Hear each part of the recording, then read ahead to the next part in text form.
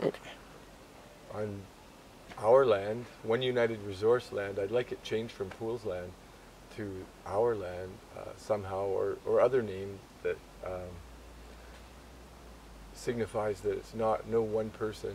And in fact, I'd like this land to go from my name to our name to all the people who can come into agreement to take care of this place. I feel like I've been a steward here, and for lots of reasons, it's time for me to move on and do things. Well, continue caring for this place with a whole team, a whole group of people with clunky trucks, and we're trying to keep it more like a monastery here. But in any case, this is Earth. We're on planet Earth. And I want to thank the Earth for this opportunity to stand up and actually sit up and look around. As Kurt Vonnegut said, think of all the mud, maybe dirt, that didn't get a chance to sit up and look around, let alone talk about it. So here I am walking, talking Earth, and thank you, Earth, for having principles that allow me to grow into this moment. And thanks to all the First Nation people who lived here for 5,000 years and showed how it was possible all around the earth up until about 500 years ago to 1,000 years ago, or maybe 2,000 perhaps, how to live from a place, how to be cooperative and sure there were fights, but most of it was a display like the great apes do. And yet the culture was broken by European natives. Some other natives came and with disease and weapons of machinery changed and what was working from something to something that isn't working very well. And so now our challenge is to take the best of the past and to continue together. And this is an Ubuntu principle, Ubuntu being a Swahili word that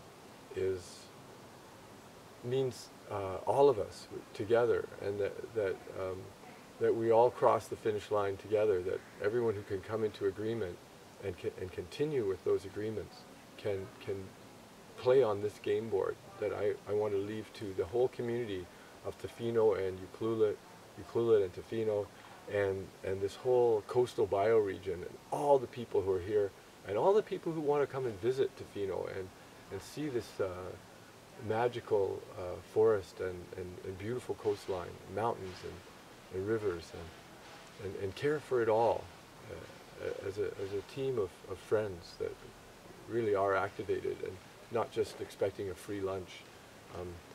In any case, thank you, Earth and Tlaquiat people, that we are here now. And so what are we capable of? This is always the bottom line. And so I want to follow the concept of Ubuntu, and which really is synonymous with permaculture, permanent agriculture, which implies what the First Nation people of all the earth could do, which is live for thousands of years without destroying the place, without mining and sucking out the oil and making giant excavators that, like cancer cells, are eating up the planet, and to dig big mines and make a mess and desertify the place and change the climate, as well as other factors, many other factors, which we're not really sure of. I'm actually not sure of anything except that we are here. I think, therefore I am, and that all of these plants, all of these species are here. Some say we're in the 5th great extinction, that it's happened because of, in a moment, with a meteorite hitting and causing a global winter from all the water vapor and ash from and wiping out the dinosaurs, except for a few reptiles that are, small reptiles that remain, that survived all of that, perhaps at the equator where it must have cleared first. And so now to somehow and it is a slow extinction because it's just species by species that have been dying back. And some believe that that unraveling of genetic code and interdependence that has grown over millennia, being changed in 300 years since the steam engine really, and mechanization occurred. I suppose this is Luddite, contra technology talk. But now, knowing what we know, can we shift that around? And I somehow believe we can, that it is, that what's really happening here is consciousness, that we are spirit coming into matter, and walking and talking about it, walking our stuff, walking our truth, and action. It takes action, and to lessen consumption and to make real choices about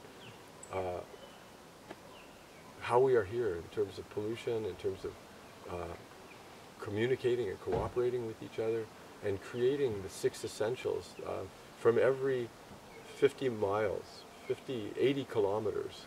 There's the 100-mile diet. Well, I think there's the 100-mile everything, or 50 kilometers, which it is, and this is from Tofino to Ucluelet direct is about 40 or 50 kilometers, and the whole bioregion is not more than 100 kilometers unless you go into the mountains, which is good to have mountains in a bioregion. A whole range of options for living simply and meeting all our needs. The 6 essentials, which are basically air, water, and food, which most of those were tacitly accepted, but now we have to purify the water and the air, just to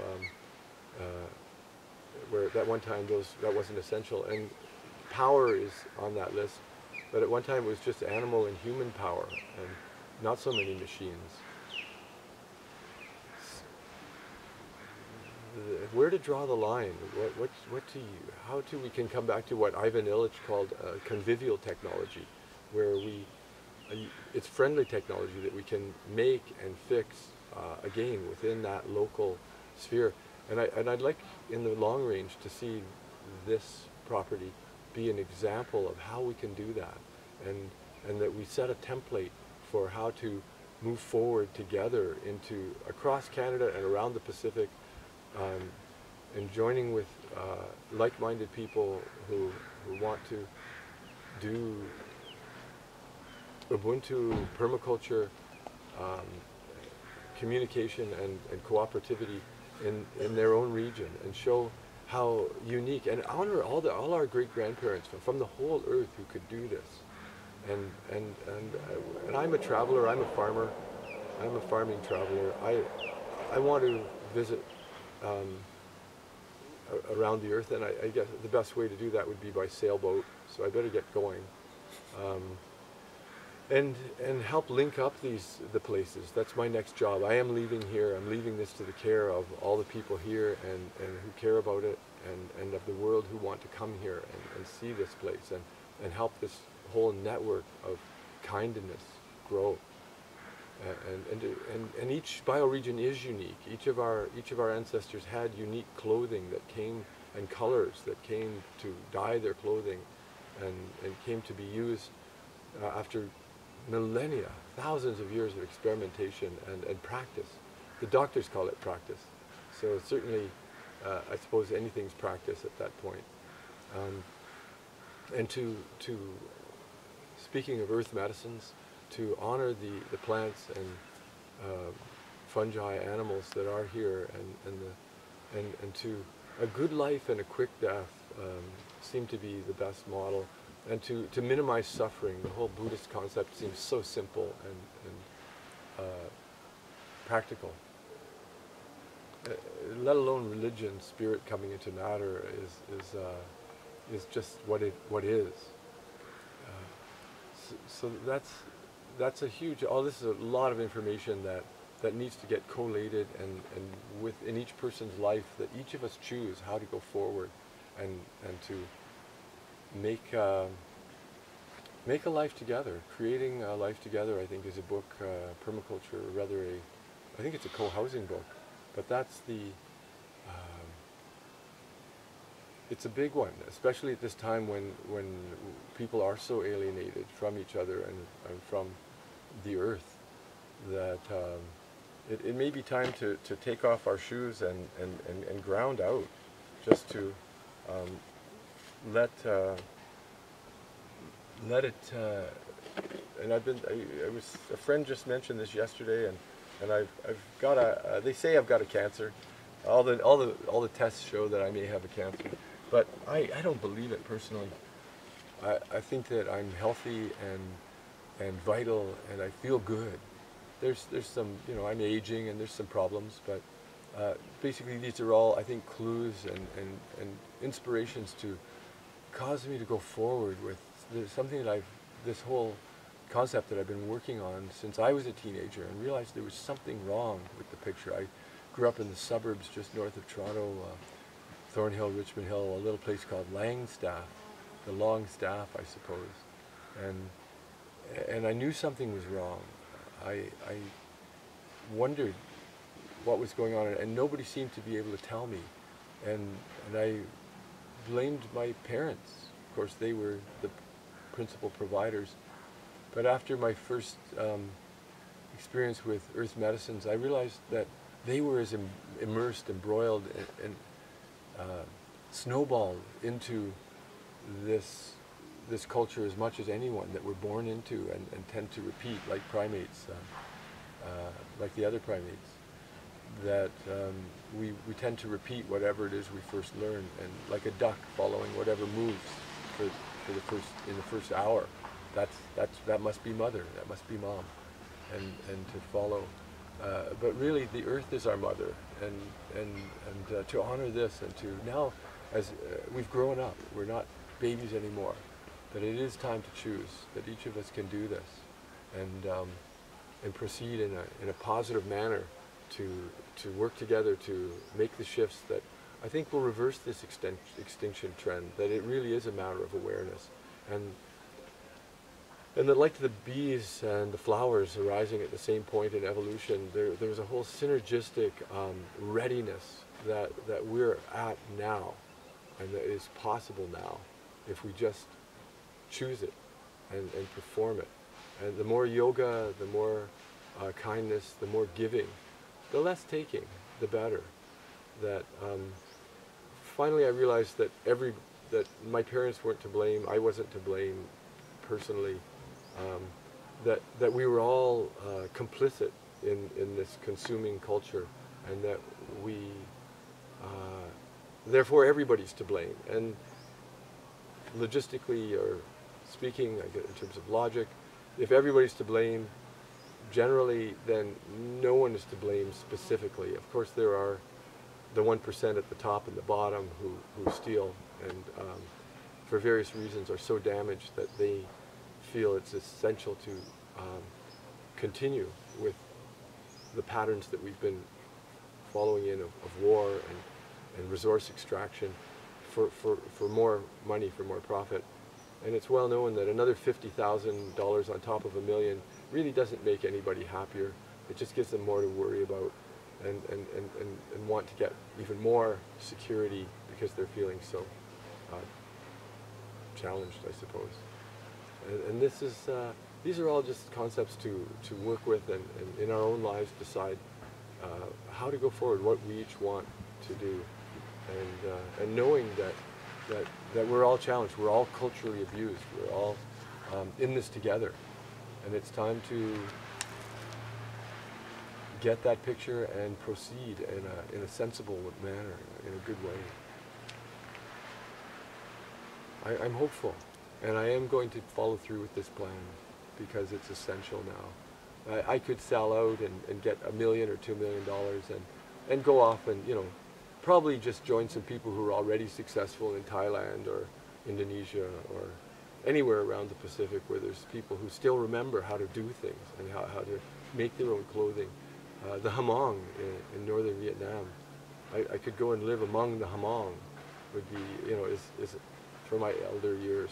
But this is my elder plan. I want to give it to all the people who are here, and to instill inspire these thoughts here, that we take care of each other, and that I continue to help and work and do whatever chores I can, as well as prepare for my passing into whatever comes next.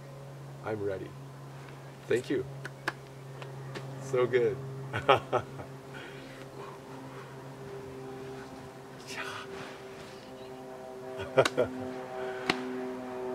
Wonderful. Thank you, Rafa. Thank you, Michael. Yeah, man. I think that covered about 80% of it.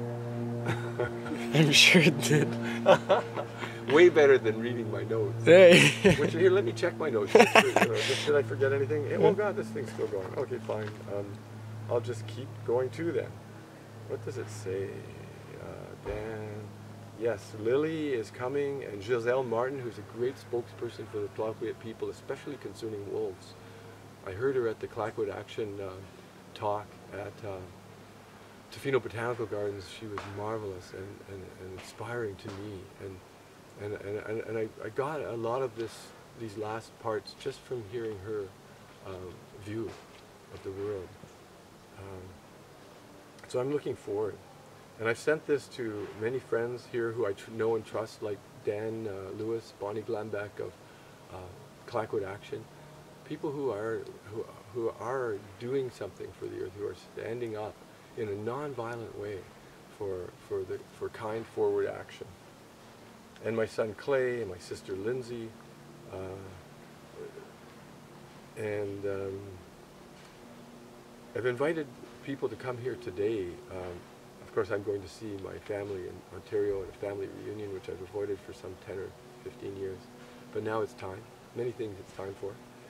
And I've been puzzling over how to proceed to pass this land back to community and forward to all who care for the earth, according to agreements, not rules. That we may do some video, and here it is. And the BBC is coming, Channel 4. What's that? Bear Grylls. Grylls is this survival guy that is very popular in England. I never heard of him. But this team is coming here in later August, early September to do a documentary on this place. And it will have a lot to do, a big part of the philosophy is based on the Swahili concept of Ubuntu. That the land is not bought or sold, that it is cared for by the whole community of individuals, each of whom at best does what each one loves to do in their life and are willing to do for the benefit of all. Now, in brackets I put, or maybe share the chores that no one really wants to do, but they do it again to help the all happen. And I feel that this sense of the earth has been the norm for most of the 5 million years that Homo sapiens have been standing up and looking around and beginning to talk about it. Until surveying and separation began a brief time ago. Surveying for subdividing land and for placing a name on a title of ownership. Was it during the Roman rule of linear grid thinking that caused this shift from us to individual ownership, which we are yet culturally immersed in quite erroneously, I believe.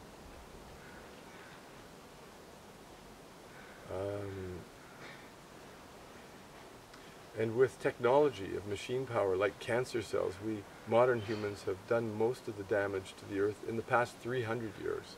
Since Watt created the steam engine, was it Watt? Anyway, yeah, probably more like, I think I learned it when it was 300 years. Now it must be 350 years since that happened.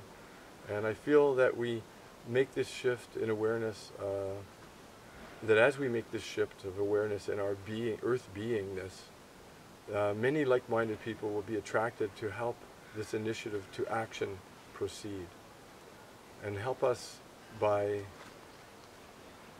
all that is necessary to express this philosophy. It's and get a chance to come here and come to our concerts and stay in our tiny homes, like one united resource, everything, and eat our organic food, have a great place to sleep and play. and enjoy being humans and being a community and being alive. Because we are alive. We're here. What are we going to do? Let's just do the best we can. Even if it's all to crumble, even if the genetic codes have unraveled to a point where we can't possibly continue, let's go forward honorably and still not knowing what's next. Where are we going? It's a challenge. Sure, rip off if you feel like the end is near and you need to rip something off just to feel a little better about whatever. I guess that's what you're going to do. Or you get to choose to take less and sneak, instead of stealing wood out of Grandpa's wood pile, sneak that wood back in there. Get some wood back into that wood pile. And they'll wake up and say, wow, the wood pile's getting bigger. Like, we've been burning this wood and it's not going down, it's going up. And instead of wondering who's stealing from the wood pile and and blaming everyone because you don't know, then actually thanking everyone because you still don't know who's sneaking it in. There's something about giving without ego and without needing to be paid or honored or anything, just doing it. That there's a cosmic jest and a beauty to it. That it's something that we need to learn. I read about this, the Cree people, amazing people of the boreal forest of the Canadian Shield of Canada, who survived in the north with very little, fairly what most people would consider a boring landscape, unless you have had some earth medicines to consider it with. That really these people are of the gentlest and most capable and dangerous, if necessary, temperament. And especially in history, it's just amazing what we've been through. And I think it was Andrew Struthers who said, think of humans of the future will look back on this era, especially the war years and all these Gulf wars and all this oil grab, and say, wow, those bold and brave humans, they really explored what it has been to be human, and looked into the darkest negativity and the worst forms of torture and pain and suffering. Okay, we've done it. We've done all that. And do we want to do more of that? It's a huge choice. Like, we can continue in that lineage and end up with a desertified planet and we're all gone that way. Or we can regrow this garden. The whole earth is a garden of Eden, a garden of eating and survival, and without destroying, with actually encouraging all forms of life to exist, coexist, and grow together. All right, that's it. I'm done.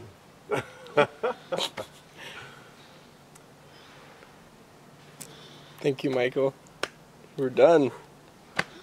That's Yay. it. That was a good addition. I really enjoyed doing that, and it did tune up another 10%. There's always more to say, and that's what we need to find out. Like, what are we going to do? What is each person's part? I only know my part, and my part is giving this place to have something special happen. When I hear tinkling in the background, I hear Lev working in the recycling, and better to at recycling, reusing, but I think reduce is the first word. That before it even gets to clinking the bottles around, making your own sambuca, kombucha. Okay, both sambuca and kombucha, and then wash your own bottles and reuse them, and just have enough there, enough plates for everybody, enough bowls, enough bottles of everything, and minimize our impact on this planet, minimize our footprint, because everywhere I step is going to crush something, and if I'm using an excavator, it's going to crush a lot more. There is a time to use them. We're looking at 160 acres near the dump, the landfill in Tofino. It's 1 mile from Long Beach, and through the national park, which it shares 2 half-mile boundaries with, adjacent to the Long Beach. Oh, actually, was it Long Beach? It's National Park. Or is it Pacific Rim National Park? Yes, that's the one. And so it's just really near, and it's almost exactly halfway between here and Euclid. It's a perfect spot to do aquaculture and get the salmon out of the ocean and be growing them on land and in containment, so they can't, and in synergy and in balance with plants. I think it's 80% of the value comes from the greens and 20% from the fish. That the fish fertilizer is 686, or some fairly basic balanced nutrient for the plants, which purify the water, and it just cycles, and everything grows. Some very clever humans have figured that out without mutating the fish or making a big mess in the environment.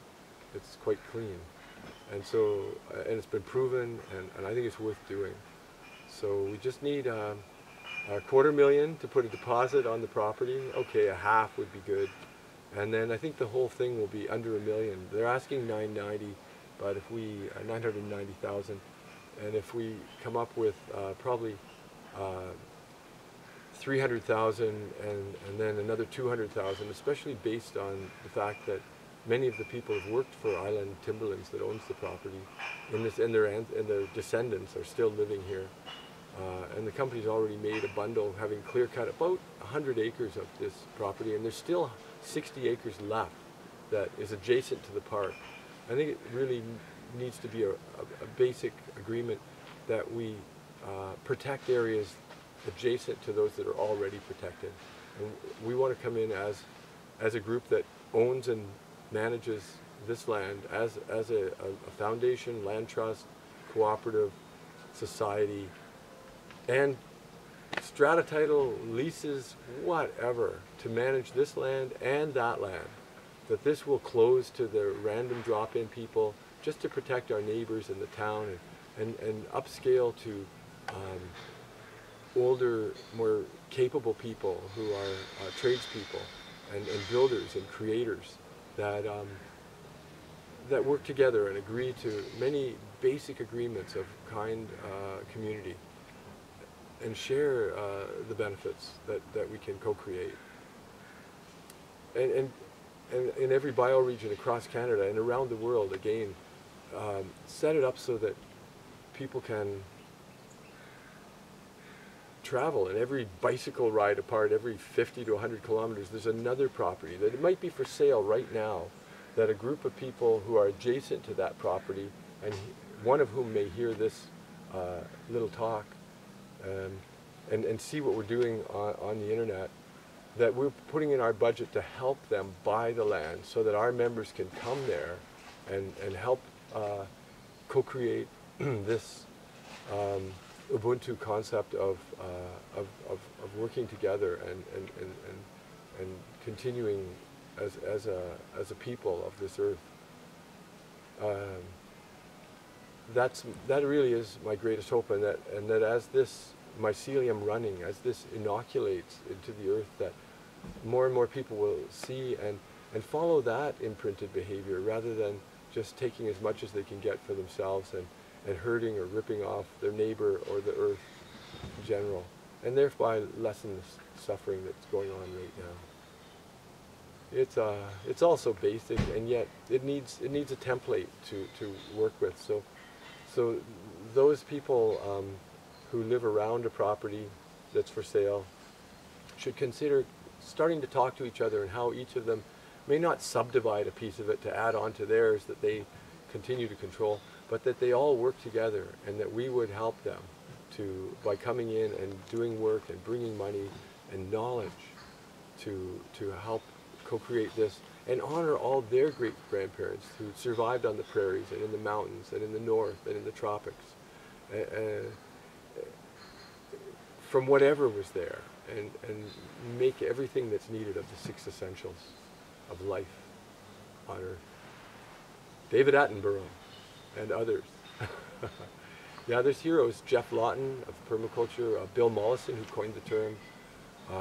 Look on YouTube for anything by Jeff Lawton, and so many others.